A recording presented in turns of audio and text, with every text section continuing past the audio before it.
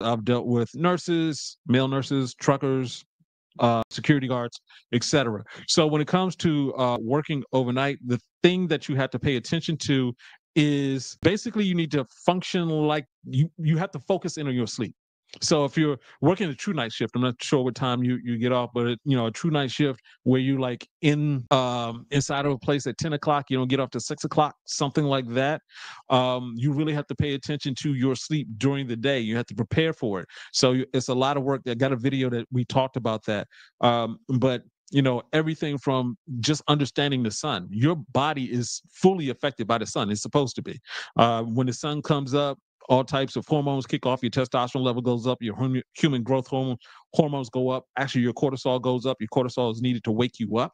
Um, but if you're trying to go home at night, you've been working a night shift and you're driving home and the sun is hitting your skin, or it's bright outside, you're waking your body up. You may be tired, but you're waking your body up just because of the cycle that it is supposed to be on, and that can cause problems.